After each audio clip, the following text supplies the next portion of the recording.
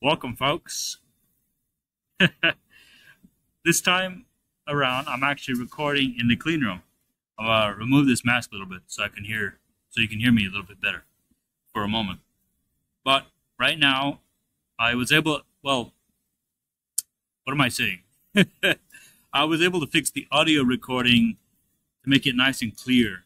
The last 360 or 180 or 120 recording was not, the audio was not clear. It's coming directly from this camera, which is not that great as far as the microphone's concerned. Anyways, I'm working on a chip right now, and this is the chip. You can see that there's some features on there. Let me get the reflection right a little bit. There you go. Yeah. So this CMOS, it's a CMOS chip. I would say it's almost cryogenically compatible. It's designed so that we can add more metal on top of it and play around with it.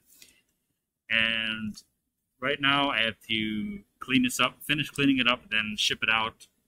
But that's pretty much all I can tell you about it.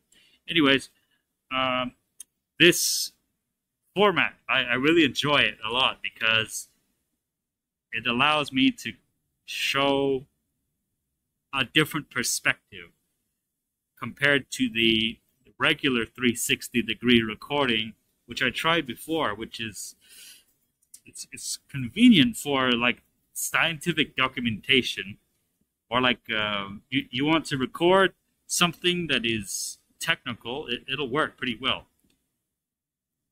given that the battery doesn't burn up too much. I don't have an extra battery, unfortunately, but when this thing is hooked up in a USB mode, in some USB mode, I can at least try to show what's going on without having to move the camera around too much, because we all don't like shaky cameras, Anyways, it's pretty good. I like it.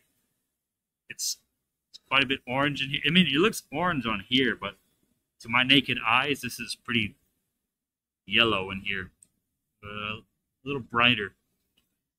If I was to increase the video, let me mess with it just a little bit in real time. I'll show you what that's like. I'm gonna put this color correction thing on, and then increase the brightness. Just oops, I made it a little too much. Whoops. Go back to 0. Okay. So I'm gonna go try it again. Let me see here. Brightness, contrast. It might be under gamma. Let me try that. Yeah, there you go. So that's what it's. That's a little bit closer, a little bit more accurate. Not exactly though. I have to decrease. Maybe about that much. Close enough. Yeah.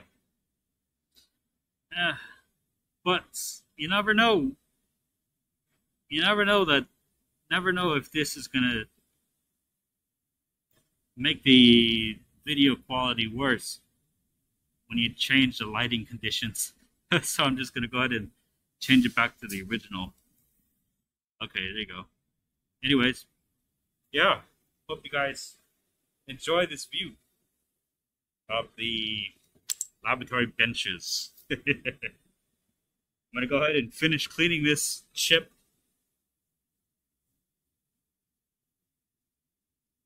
I have 2 of them. Then get back to business. Anyways, take care out there. Adao, Julio.